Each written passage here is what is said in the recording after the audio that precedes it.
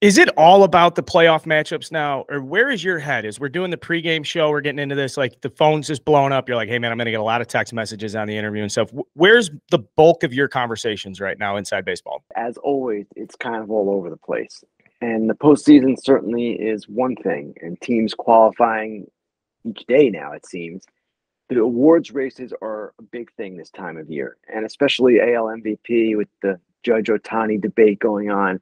And then there are also the possibilities of dismissals, GMs, managers, hirings. We just had a GM hired yesterday in Detroit. And finally today, I think Jake will get a kick out of this.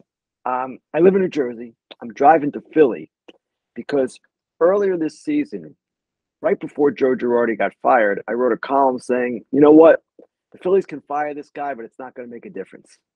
Well, you swing and you miss sometimes, and I swung. It's amazing. So I'm going to go down there today, talk to some of the players, and say basically what the hell happened, and then write sort of a mea culpa. So really, it's all things at all times. There are some other things I'm pursuing as well. It's always like that.